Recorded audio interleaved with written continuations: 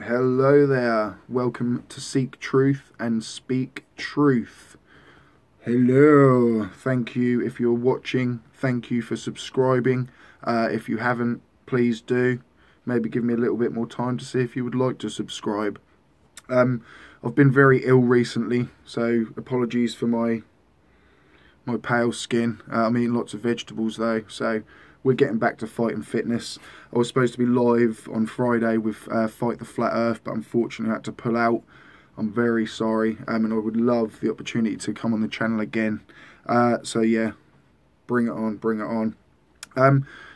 Little episode today, taking a few notes, just things I'm learning along the way. I just wanted to make sure that I'm still getting this message out there, that the earth is not flat. I'm an ex-flat earther. I was a flat earther for 2.5 years. If you look back, I've now made about this will be my 4th video, I believe, as a ball earther or a realist. And then about 19 before that as a flat earther. So please feel free, if you want to call me an actor or a shill, go and watch my videos. You'll know that I wasn't. I was a pure flat earther. I would sit ranting, saying there was no such thing as gravity, water can't stick to a spinning ball. Now I know that they are just ridiculous claims. Gravity exists, water can stick to a spinning ball. But you know, people say spinning ball, it's not really. Like, the earth is massive, massive, massive. And thanks to Conspiracy Cats, like he stated, we spin half the speed of an hour hand on a clock. Forget the 1,000 miles an hour. You know, if you were travelling that on Earth, it would be quick, but the Earth spinning at that speed is very, very slow.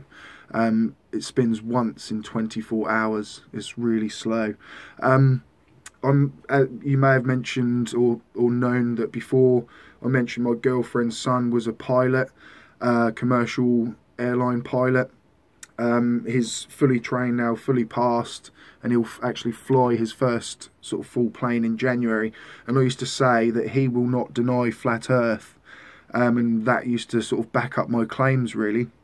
But I spoke to him the other day, and he still thought that I was a flat earther because he lives up north.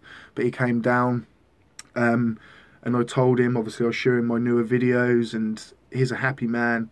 He just basically said that all along he just wanted to just laugh and say, no, what on earth are you on about?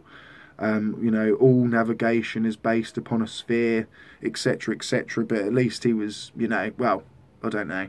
But yeah, he definitely knew the earth wasn't flat.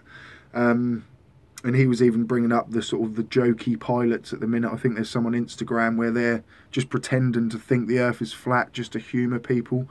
But any pilot that you hear say the earth is flat, they're just humouring you. That's all they're doing. They're just having a bit of fun to make their day even more fun. But one thing that he said to me was basically, because obviously people say, oh, aeroplanes don't have to dip their nose to follow the curve. But he was basically saying, say, if some of your apparatus all broke down or whatever, he's probably speaking about a smaller plane. But basically you would aim 4 degrees above the horizon. And as he explained, as the horizon is just constantly dropping, you will just constantly be following a perfect curve continuously, which you don't have to adjust for, because you're just naturally following 4 degrees above the horizon, and you're just aiming at the horizon, which is continuously obviously dropping away from you. There's no way, if you flew 4 degrees above the horizon on a flat plane, it would be impossible, because the horizon should just go on, you know, the higher you go, the further the horizon goes.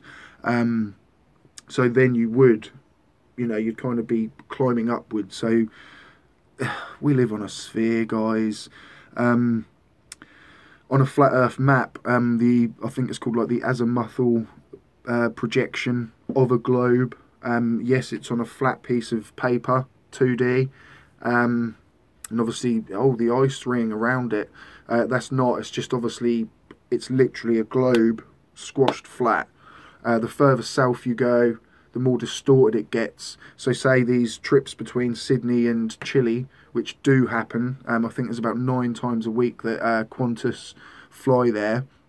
On the flat Earth map, the distance is twice as far as the globe, the navigation that is done with the predictions of the globe, or the knowledge of the globe.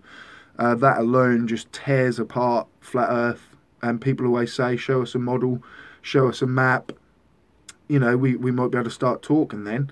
But there is nothing. At the North Pole, it will be quite accurate. Like I say, the further you're going away, it's going to start being so distorted that then you'll realise that this map that you're presenting as a flat Earth map is not based on reality at all. It's all wrong. Navigation is done on a sphere. It's just so sad that, are you going to overlook this if you're a flat earther? I did. Every piece of evidence or knowledge from someone within, a specific area where they will have good understandings of where we live, and you just laugh and mock it. I've had a lot of disgusting people coming on here, to be honest. You'll probably watch this again and probably come and bash me again and say that I worship Satan. Words that I can't even say because, like, the video might get banned. It is that bad. I never delete any comments that anyone puts, though, because I want people to see just how disgusting some people have been towards me. It's vile behaviour. And that just proves that these people are just angry. I've snapped back a couple of times. I've got a guy that apparently has got a video coming out in January, and he's going to bring me down. And apparently he's screenshotted a lot of me. So I am worried about being brought down. I mean, come on, like, and he's one of these that thinks I'm some agent or. Do you know what I mean? Like, it's sad. It's sad. Right. I mean, the pictures. I'm going to bring up some things where before, like in my first coming out video, I'm not a flat earther anymore. I said I still don't believe the pictures and this and that. I've looked into it. I understand completely. Some of them are like composite images. They're sort of stitched together. But I don't know. It's hard to explain. Can you remember when high definition television came out? And some people love it. I personally don't like, all this HD. Just give me an analog television with the old pictures that just looked normal. And I even used to say years ago, these new films coming out, they don't look real. So I don't. I can't get into them as much because they all look like a cartoon. And they're just ultra high definition. They're picking up all these pigments that our eyes personally don't. And then it's, putting them on a piece of paper, and then or on a screen. That's what's happening when you guys go, look how fake this is. And it's just clicked. Like when you see the ISS flying over, which there is proof, it flies as fast as they tell us. People have filmed it, transiting across the moon. The ISS is real. But I've forgotten where I was going with that now. Yeah, the camera. Of course it would be an ultra high definition camera. So when it's going over, it's still to me, it looks like, oh, it could be CGI or computer, but it's ultra high definition. It's like 5K or 8K or whatever, it's just it's one of the best cameras out there, so it's going to be picking up everything and showing it like this, blowing the picture up basically. And that's what's happening here. It's not made up like that. It's just the way cameras are now. They make colours look so vivid and so bright, and that's what it is, I think. And that's why we're like, oh no, CGI. It's not, guys. It's just a really high-end camera. I've got a few things here. Flat Earth map we've already got to. One of the things that Flat Earth talks about is sort of heliocentrism was made up to try and hide the creator. So this would imply that at some point there was proof of a creator, or somebody knew that of its existence. And then man has the power to hide it. Why would God let man hide him? That is, it doesn't make sense, does it? A God would not allow man to override what he wants. Creation has got me in a bit of trouble. Somebody said, people have said, well, why, to this guy, why have you got a problem with him? And he said, the trouble is, this man is now the poster boy of heliocentrism, and he believes in creation. It's just a passing statement, really. I don't pray. I don't kneel to a god. I don't follow any religion whatsoever.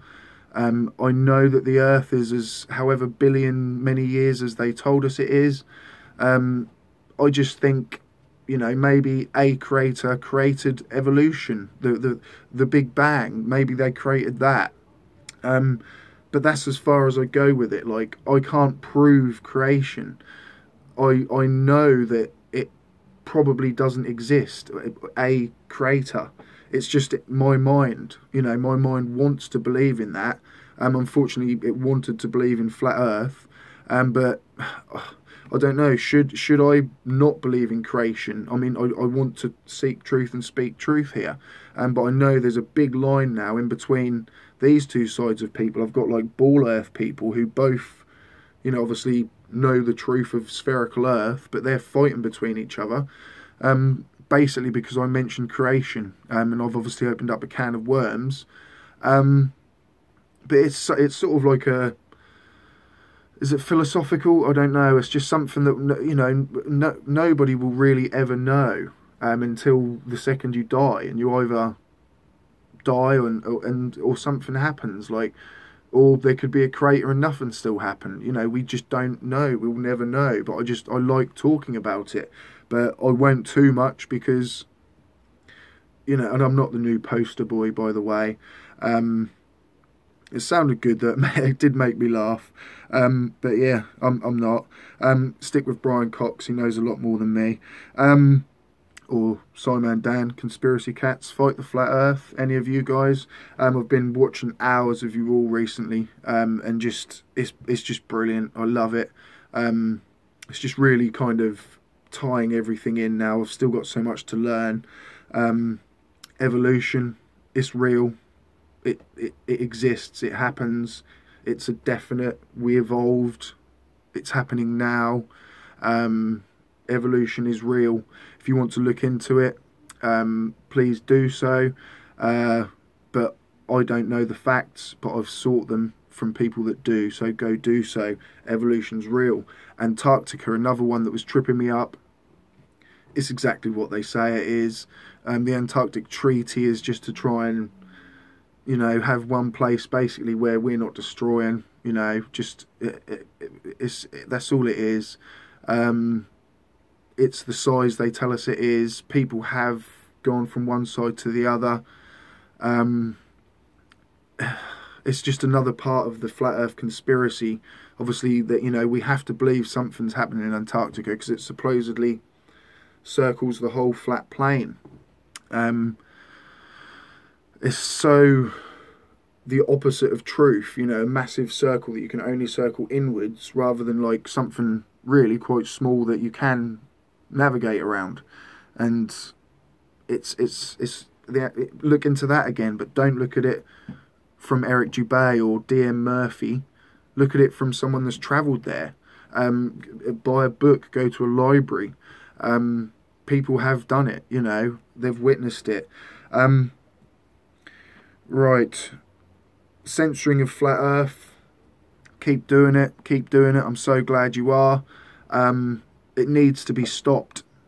And I'm so glad when I see these channels with such big numbers, but their viewer numbers are tiny.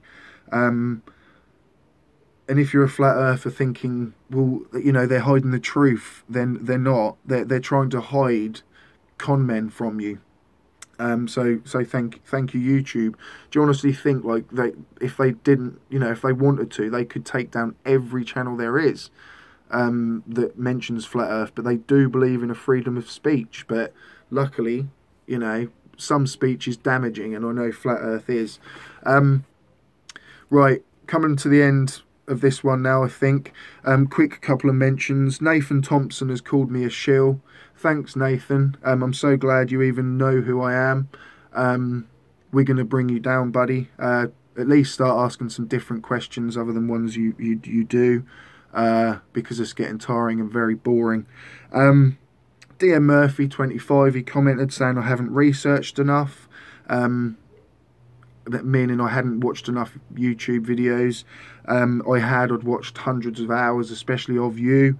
I commented and tore Flat Earth apart within one comment, basically about the moon phases, and he didn't comment back, either because he can't understand. Someone commented, the moon's not what it is to him, to you. But yeah, fair enough. Yeah, that's it, guys. I'm going to go live very soon. It's going to be pretty soon. I'm on my phone at the minute. My laptop is being updated as we speak, and we're going to carry on seeking truth and speaking truth. Keep coming back. Keep it global.